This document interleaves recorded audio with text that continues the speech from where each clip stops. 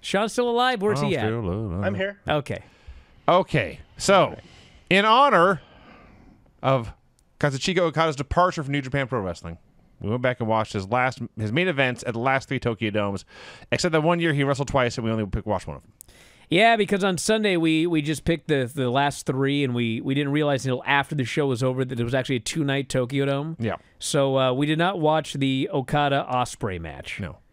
But we watched Okada-Shingo, Okada-Jay White, and Okada-Bryan Danielson. Yes, yes. So we begin. New Japan Wrestle Kingdom 16, January 4th, 2022. Kazuchika Okada versus Shingo Takagi for the IWGP World Heavyweight Championship, and I had forgotten everything about this match until it started, and then it all came flashing back How to me. funny that you should say that, Vinny. I'm going to say one short thing here, and then I'm not going to talk about anything in all these matches. I'll just let you review them. But, you know, I remember this match. Pretty sure it was this match. Because I am on a streak of 20 days right now of 10,000 plus steps per day. 20 straight days. And I used to walk on the treadmill while watching shows back in the day. And I was walking on the treadmill, and I believe it was this match that I was watching. And I wasn't walking fast, maybe 3 miles an hour. And I turned this match on, and I started watching it. And you know this Okada fella is really, really fucking good. Are you aware of that? I am now. This guy is so good, and he's so smooth, and he's one of those guys like Shawn Michaels, when you watch a great Shawn Michaels match, Ric Flair, when you watch a great Ric Flair match, Bret Hart, when you watch a great Bret Hart match, Nick Jackson I'll throw in there when you watch a Nick Jackson singles match. These guys are so goddamn smooth that you watch this match, and at least me, I don't know about the rest of you, but I watched it, I think, God damn, I'd like to wrestle again. But you know, I don't think that watching a lot of matches. But there are a few guys where you watch it, and it just looks like he makes it look so much fun. And I'm watching the match, and he's just fucking great. But as I'm watching it, I realize he's not doing anything. Not in this match, no. And so I watched it. I thought, you know what? I'm going to set my timer, and I'm going to see how long it takes for him to expend more energy than I'm expending walking at 3 miles an hour flat on this treadmill. I thought, you know, at 6, 7 minutes, he's going to do some grappling, some groundwork, some whatever.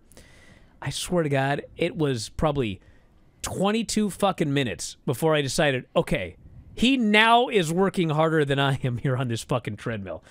This fucking match, like, when it was over, it was not the best match I ever saw. I don't think it was, like, anywhere close to, like, match of the year or anything like that. I'm sure the Okada match was, or the Ospreay match was better. But he had such a fucking great match. And, like, until the end, it was so easy and so simple. And, god damn, it was just so great. And every Okada match I watch is the exact same way. He is a master of pacing himself. And, like, the others are talking about, he's trained so hard lately, he's got himself in great shape, his cardio is outstanding. And I'm watching and going, I mean, did he tell you that? Because you can't see watching it. But he does these matches, and like the last 10 minutes, it goes from just being like whatever to just one of the best matches you'll for sure see that week, maybe that month, and maybe that year. And all 3 of these matches, I just watched this guy in absolute awe of how fucking awesome he was. And, you know, it doesn't matter if he goes to AEW. It doesn't matter if he goes to WWE. Everywhere he goes, he could be fucking the best guy there. So anyway, this match was awesome. So it is January 2022. Yep. I had forgotten this was still pandemic light. Yes. So the fans, they had fans, a full They had crowd. limited fans. Unlimited fans, excuse They me. allowed limited fans. No cheering. No. Cheering was not allowed. Only clapping was allowed. But the match was good enough that in the last 3-4 minutes, they couldn't help themselves. Yes. And you heard them cheer. And then they realized, oh, I can't do that. So, yes. Red Shoes was in a mask, too. Red Shoes was in a mask. Yeah. All the comedy. I think the commentators, they didn't show them. I believe they had plexiglass booths. so they could speak clearly. No, they did show them one time, and yes, they did have plexiglass. Okay, there you go then. So they're doing this match, and it is fascinating. Just the chops and the grunts and the way they echo in what is virtually, at this point, an empty Tokyo Dome. Yeah. Because there's people there, but they can't do anything. So you just hear this echo for days after each chop. Hey, listen, I prefer fans, but when they took a bump and it sounded like a shotgun blast every time, that was awesome. So Shingo was working him over, and he's just grounding him on the mat and beating him and pummeling him. And at one point, he whips Okada into the ropes, and Okada ducks two things and hits a big elbow, whatever. And as I'm typing, that was Shingo's mistake. Kevin Kelly reads my mind here 3 years in the future, 2 years in the future, and says, that was Shingo's mistake. Should have kept him grounded. Should have kept on control. As soon as Okada created distance, Okada took over. So I'm going to make a strange comparison here, but trust me, it fits. In many ways, Kazuchika Okada is pro wrestling's answer to the NFL's Kansas City Chiefs. Because for the past 5 years or so, the Chiefs have been the best team overall. Not each of those years, but over the span. But they just can't help themselves. When they get close to the end zone, they get too cute for their own good. And you all saw this past Sunday with the handoff to Mecole Hardman, who sucks, and everyone knows it, and he fumbles, and they nearly lost the game because of it. And there's a play earlier in the game when they try like a fake screen one way, a real screen the other way, and it's a disaster. And they do this all the time. When they have just the best quarterback in the world, just let him go win. Because Kazuchika Okada has a fatal flaw. He can't resist putting on that money clip. Oh, God, the money clip. You know what's funny about the money clip? Is in this match they were talking about how he debuted the money clip. I forget what year they said, but it may have been like 2020 or something like that. They go, it was a few years ago he developed, and I remember when he first started using the fucking money clip, I was like, dude, you got the fucking Rainmaker, and you got so many ways to get into that, and it's such an awesome move, and people can take such great bumps. Why are you trying to get over the money clip? But I thought, you know what? It's Okada. He'll get it over. Might take a while, but he'll get it over. Well, watching this match, it's fucking 2 years later. Nobody gives a shit about the money clip still. And I think there might have been a money clip in that Danielson match. I don't remember anyone giving a shit about it there either. He never got the money clip over. Because it's the money clip. He's still trying to this day. God. So when I take notes of these matches that I know are long going in, I know a New Japan main event's going to go minimum 20 minutes, usually 30. And I do a paragraph when they announce they announce 5 minutes have gone by, 10 minutes have gone by, 15 minutes have gone by. And so I have my notes here are separated into 5-minute segments.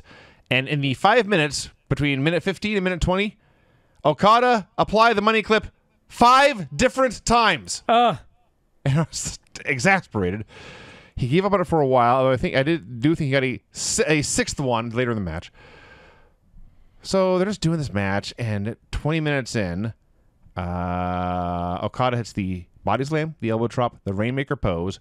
When he tries the Rainmaker, Shingo counters with his own lariat, and then Shingo does the Rainmaker pose. And immediately the mood shifts.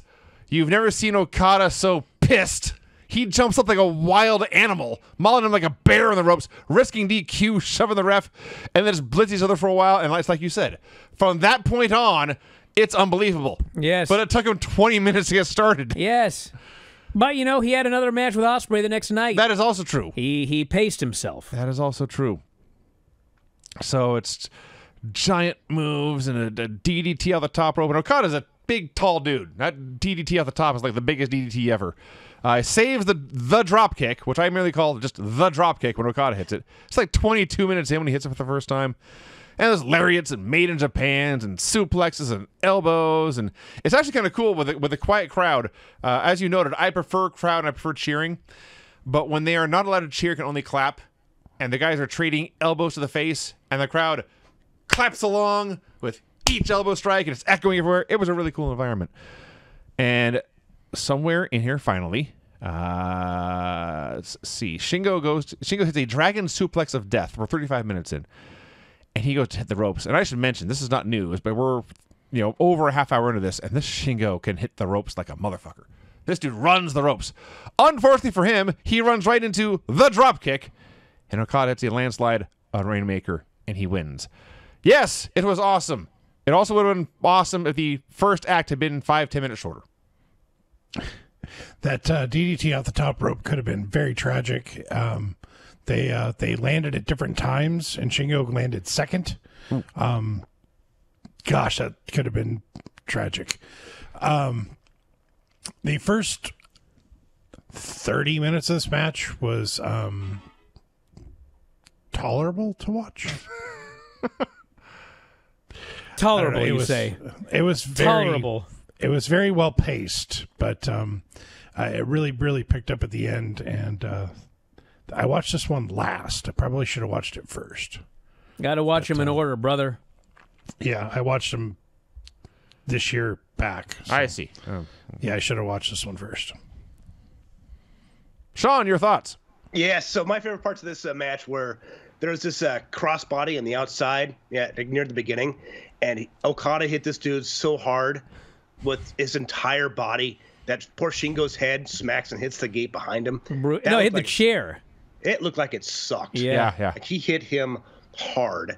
There's also a moment later where Shingo gives Okada like this deadlift suplex that is so like the guy is on his like his stomach, and he pulls him up smoothly as possible. Yes. Up and over his head, and it's a one fluid motion.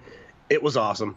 And then by far my favorite part of this show was near the end when they were murdering each other with like those lariats and the clotheslines, and you can hear them throughout the entire crowd, throughout the entire stadium. And then there's a silence from the announcers, and there's a one extremely brutal one, and then Kevin Kelly just says, "Jesus." Yes. I've really realized that Kevin Kelly. I've known he was good for a long time. Kevin Kelly is really quite awesome. Like he's maybe my favorite announcer working right now. He's great. Hey guys, did you love this clip? If so, you should join our channel. Just hit the join button, and you'll have full access to every single show that we do. Wrestling Observer Live, Wrestling Observer Radio, The Bryan and Vinny Show, all of them in full HD, full length, plus archives of all of your favorite shows. Click join today and don't miss out.